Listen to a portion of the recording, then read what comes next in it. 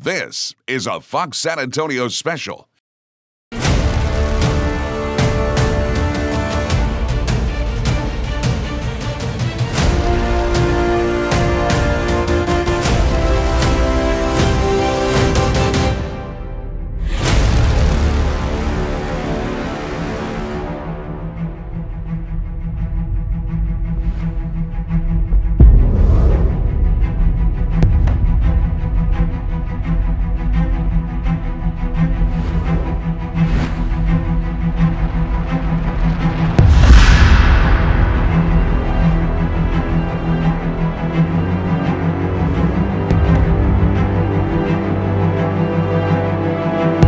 A sun-like star takes about 100 million years to form. The sun and the rest of the solar system formed from a giant rotating cloud of gas and dust called a solar nebula about 4.5 billion years ago. The sun is made primarily of the lightest element in the universe. It's about 3/4 hydrogen. The other quarter of that is the second lightest element in the universe, helium. Because it's hydrogen and helium, it's gaseous, it's not solid. As you go deeper all the way to the interior, we get to the core of the sun, and that's where something very special takes place. It's in the very core of the sun. The pressure is so high that it takes 4 hydrogen atoms and fuses them into helium. There's a loss of mass when you do this fusion process, and that loss of mass goes into energy. In order to produce that much energy, the sun is losing 4 million tons of weight every single second of its life. And that's what powers the sun. That's why we see the sun shining as brightly as we do. The sun is literally blowing a large part of itself away each second as it shines brightly in the sky. The sun is 432,168.6 miles across. It would take more than 300,000 Earths to equal its mass. It would take 1.3 million Earths to fill it up. While it is huge compared to the Earth, it is really just a medium-sized star. The sun has 6 regions: the core, the radiative zone, and the convective zone. The visible surface, called the photosphere, the chromosphere, and the outermost region, called the corona. At the core, the temperature is about 27 million degrees Fahrenheit, which is enough to continue thermonuclear fusion. The sun is just basically a battle between gravity and energy inside. Gravity wants to compress the sun, but the heat and the energy being generated in its core keeps it expanded out.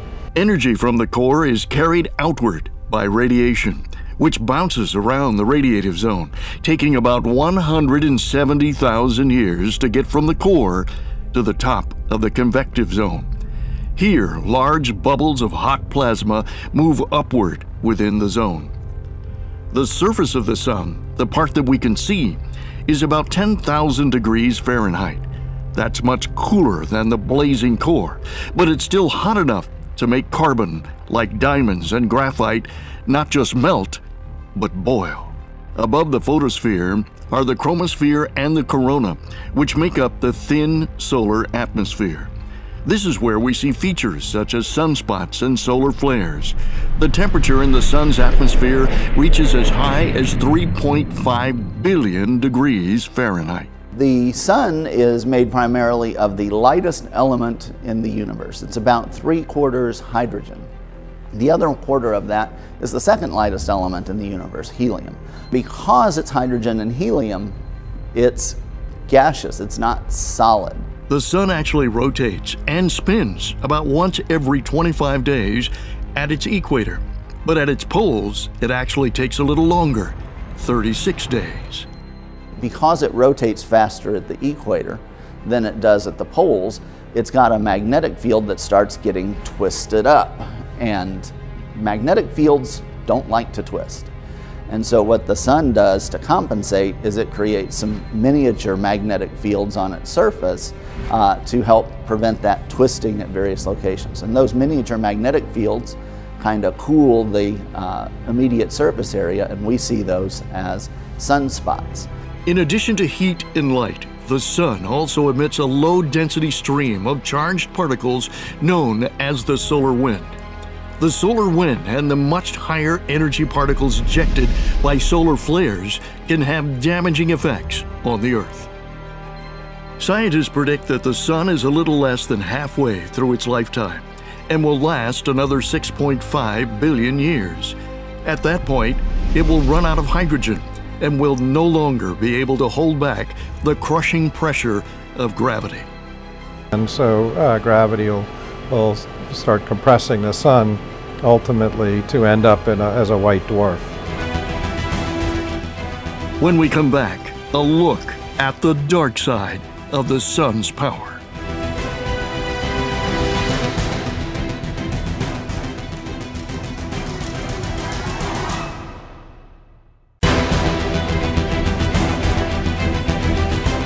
"93 million miles away, the sun is our nearest star. Traveling at the speed of light, sunlight travels the distance in about 8 minutes. The sun's light energy is driven by thermonuclear reactions deep within its core.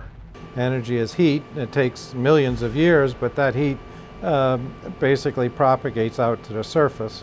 The sun is literally exploding. It would take 100 billion tons of dynamite exploding every second to equal the energy produced by the sun. The only thing holding our star together is gravity. The sun is just basically a battle between gravity and energy inside. Gravity wants to compress the sun, but the heat and the energy being generated in its core keeps it expanded out. For centuries, civilizations have studied, tracked, and even worshipped the sun. Ra was known as the sun god and the creator in Egypt. The Greeks had Helios, the sun god, while the Romans had Sol Invictus. It was Nicolae Copernicus who was among the first to claim in 1543 that the sun was at the center of the solar system. Galileo, who risked blindness by looking at the sun through a telescope, claimed that there were spots on its surface in 1610, a discovery that came as a great surprise and one that cost Galileo his freedom. It was not long before Christopher Snyder, a priest, invented a safe way to view sunspots by projecting the sun's image on a screen. Everyone was talking about sunspots. Then something strange happened. These amazing dark spots on the sun suddenly disappeared. They would mysteriously return 70 years later. So originally, back in even 1930, it was not understood that the solar wind was continuous. Astronomers of the time had an idea that charged particles were coming off the sun, but they thought it was an off and on thing. It wasn't until the 1950s, looking at actually tails of comets, that they were able to show that no, there is a solar wind out there and it is continuous. A guy by the name of Gene Parker figured out how the solar wind could be produced. In 1962, a young researcher, Marcia Neugebauer, built the first instrument and measured the solar wind. The average solar wind moves about 894,775 miles per hour, or about the distance it would take to travel across the Earth 4 times in just 1 minute. We're trying to understand what drives solar activity. The thing we'd like to understand is how do solar flares and what we call coronal mass ejections, how do they come about? The sun is a really dynamic object, and it's got a magnetic field that does a lot of twisting, and that twisting magnetic field causes all kinds of phenomena. For centuries, early astronomers wondered whether there were clouds floating in the sun's atmosphere. Today, we know they're really large areas with intense magnetic fields that slow down the flow of heat, creating sunspots and magnetic eruptions. It's a very complicated thing. Think about a burp of plasma of these particles coming through, and they stream towards the Earth. It's like snapping a rubber band. It puts energy into the particles go out into space. Some of that makes it into our protective bubble. It causes a process called magnetic reconnection. And when you have for example, a large magnetic storm happen around the Earth, we may see a beautiful aurora, we may see something that on Earth is, beautiful, but it also has real impacts. Sunspots are the main sources for solar flares and coronal mass ejections. The highly charged plasma blasts orbiting spacecraft, creating glitches in the operating systems. One back in the late 1960s, actually, when it interacted with Earth's magnetic field, totally disrupted the power grid in the Northeast and caused a blackout in the northeastern United States. Scientists have discovered there is an 11-year cycle for sunspots. It's like a hurricane season. There may be a prediction for a small, not a particularly active season, but you can be surprised by those big storms that come through. Trying to understand the sun, it's kind of like shooting at a moving target here because it's changing before our very eyes, just in the history of the space age. We have both satellites in orbit around the sun, as well as satellites and ground telescopes here on Earth that are constantly watching the sun's behavior. We also have missions that are looking and measuring the particles coming from the sun. We're trying to understand what drives solar activity. Sunspots are the main sources for solar flares and intense bursts of magnetic plasma called coronal mass ejections, or CMEs.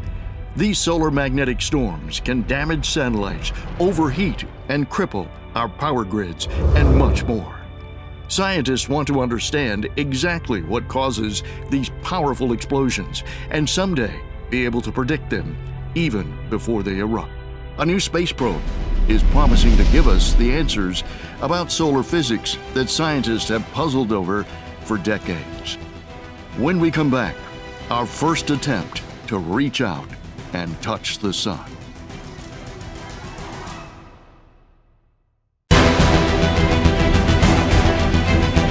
The sun is the largest object in our solar system, containing 99.8% of the solar system's mass. The sun is one of more than 100 billion stars in the Milky Way. It orbits some 25,000 light years from the galactic core, completing a revolution once every 230 million years. Sunspots caused by intense magnetic fields are launching pads for coronal mass ejections and happen during active times for the sun. It's this 11-year cycle. 2011 was our last solar maximum. There's something called solar max, when the sun is most active, and solar min. So we're kind of approaching our solar minimum cycle right now. The earliest civilizations all looked to the sun as something powerful and perfect. Many built structures to help them study it, like Stonehenge and the 5,000-year-old Majorville medicine wheel in Canada. In 1610, Galileo stunned the people of Europe when he claimed to see spots on a perfect sun. That discovery cost him his freedom. Today, we're actively studying the sun. We have a lot of assets, NASA has a lot of assets that are always looking, watching. We also have missions that are looking and measuring the particles coming from the sun. There are currently 20 missions to study the sun. A fleet of solar, heliospheric, geospace, and planetary spacecraft work together to form a single unit called the Heliophysics Systems Observatory. Basically, every 3 minutes we get a measurement of the solar wind velocity and density. It's traveling very fast. It's traveling at what we call the slow solar wind. It's not very slow. It's 400 kilometers a second. The sun's output is not entirely constant, nor is the amount of sunspot activity. There was a period of very low sunspot activity in the latter half of the 17th century called the Maunder Minimum. It lines up perfectly with an abnormally cold period in northern Europe, sometimes known as the Little Ice Age. Since the formation of the solar system, the sun's output has increased about 40%. Trying to predict when sunspots will come and when coronal mass ejections will happen is not easy. It's like a hurricane season. There may be a prediction for a small, not a particularly active season, but you can be surprised by those big storms that come through. There is a new and exciting mission to study the sun, and it has San Antonio connections. Southwest Research Institute is leading the systems engineering and management of several of the probe's components. This is a fascinating mission. We're going to be getting closer to the sun than anyone has ever been before. NASA's Parker probe will be the first ever mission to touch the sun. The spacecraft, about the size of a small car, will get as close as 4 million miles from the surface of the sun. It will be directly in the sun's atmosphere, where the spacecraft and its instruments will encounter temperatures in the millions of degrees. It actually is a fairly long mission, but we got to be very clever how to do it. It's an incredible engineering problem just to get that close and survive. There is an enormous heat shield. All the instruments are living behind this big carbon shield. Anything that pokes out would not last long. The Parker probe will gather data that will help answer questions about the solar wind that scientists have wondered about for over 60 years. A lot of what happens by the time the solar wind gets to us at Earth has been frozen in. All the heating, all the dynamics are happening very close to the sun. If we look closer, we can actually see what's happening. There's a lot of questions about the sun that we just don't know. The Solar Dynamics Observatory, launched in 1995, has been collecting enough data about the sun each day to fill out 8 DVDs every 36 seconds. The spacecraft has taken the mystery out of coronal mass ejections. We understand that they come about through a process called magnetic reconnection, where magnetic field lines annihilate and reconnect. It's like snapping a rubber band. It puts energy into the particles go out into space and ultimately, or can intersect the Earth and create what we call space weather. This is a real challenging problem, but there's some really smart people working on it. Trying to understand the sun, it's kind of like shooting at a moving target here because it's changing before our very eyes, just in the history of the space age. The universe is full of plasma and it's full of magnetic fields, and all over the place in the universe you have one plasma colliding with another. An example of that is the solar wind coming in and colliding with Earth's magnetosphere. And then the magnetic energy in the plasma, some fraction of that magnetic energy is converted very rapidly into plasma energy. So you can think of it as kind of like a magnetic explosion. The reason this is important is because these explosions drive a lot of the weather patterns that we see in the magnetosphere, and so what space scientists like to refer to as space weather.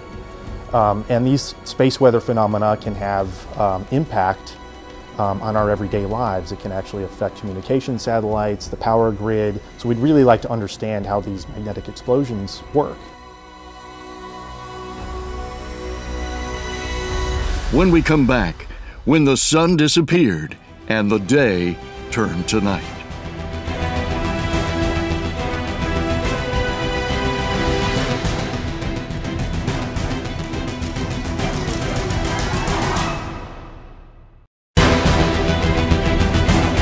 The sun regularly releases a constant stream of magnetic solar material called the solar wind, along with an occasional burst of solar material called coronal mass ejections. These features interact with the Earth's magnetic field. If we see a large flow of particles, a shock wave coming through solar wind, we have about 40 minutes to an hour notice. These storms can affect our power grids, railway systems, orbiting satellites, and much more. We see these storms as the aurora at both poles. No doubt a frightening, if not eerie, sight to early civilizations. Imagine what it must have been like to see the sun disappear from the sky. One of the earliest solar eclipses was recorded by Chinese historians. It was an epic occurrence. The sun blocked out for 6 minutes and 25 seconds. We know that the Chinese were able to predict eclipses with great regularity back as far back as 1300 BC. And there is some evidence that the Egyptians and Babylonians were able to, if not perfectly make predictions, they were somewhat able to accurately predict most eclipses as far back as 2000, maybe even 2500 BC. While the Chinese, Babylonian, and Greek cultures ruled the astronomical knowledge of the Old World, they weren't the only ones tracking the skies. Far across the ocean to the west, the Mayan civilization had developed astronomical calendars and were recording observations of lunar eclipses in codices or folding books. There's a regular pattern of the moon. It occurs roughly every 18 years. And so if you can start measuring that pattern and get that pattern down, it becomes a lot easier to make those predictions. The key element of an eclipse is the fact that the moon's orbit, it's about 5 degrees tilted. That little 5-degree tilt is very important. There are only 2 points during the year when the moon's orbit will cross the path of the sun. This path is called the ecliptic. Everything has to be in the right position at the right time for a solar eclipse to happen. Solar eclipses were the blockbuster events of the ancient world, turning day into night. These events were more feared than the lunar eclipse. There's some speculation about maybe what could be the most famous eclipse of all is the biblical story of the crucifixion of Christ. We're told it's from the 6th hour to the 9th hour, which is 3 hours, and solar eclipses don't last that long. But we also know historically that time was sort of exaggerated in biblical stories. And there are 2 that occurred in that region, almost right around the dates that we think his crucifixion would have been. There was one in 29 AD, and there was one in 33 AD. 2,000 years later, Albert Einstein developed his theory of relativity. He believed that massive objects like the sun caused a distortion in space-time. That distortion is what we call gravity. Solar eclipses in 1919 and in 1920 gave astronomers of the time a chance to see if Einstein's theory was right. Sir Arthur Eddington, a famous astronomer of the 1920s, measured exactly what Einstein predicted with this general theory of relativity about light bending around a big mass like the sun. We happen to live at exactly the right time in geologic history where the moon is just the right distance from us, that the moon looks almost exactly the same size on the sky as the sun. This creates a total solar eclipse and allows scientists to observe the sun's atmosphere from top to bottom. This solar eclipse coming in August is going to be probably the most spectacular one that we have had, certainly since 1991 and maybe since 1979. The path of totality, the path where this moon blocks the sun's light, the main body of the sun, comes in through Oregon, goes across the United States, and exits out of South Carolina. On August 21st, for the first time in nearly 100 years, the United States will see a coast-to-coast total solar eclipse. The moon's shadow will make the trip in about 2.5 hours. Scientists are super excited about the total solar eclipse. When the moon blocks the sun's light, we get to see the solar corona. But the actual totality is only going to last a few minutes. We will see about 70% of the sun get blocked. If you're in a partial eclipse, which is all of North America, Central America, and even parts of South America, then what you'll see is the moon cross in front of the sun but not block all of its light. We never want to look directly at the sun with the naked eye. That can do extreme damage to your eye. Each square centimeter of the sun's surface shines with as much power as a 6,000-watt light bulb. So with a pinhole projector, you can watch the moon go across the sun and take a bite out of the sun's light. In about 7 years, we get really lucky in San Antonio because there will be another total solar eclipse that bisects the city.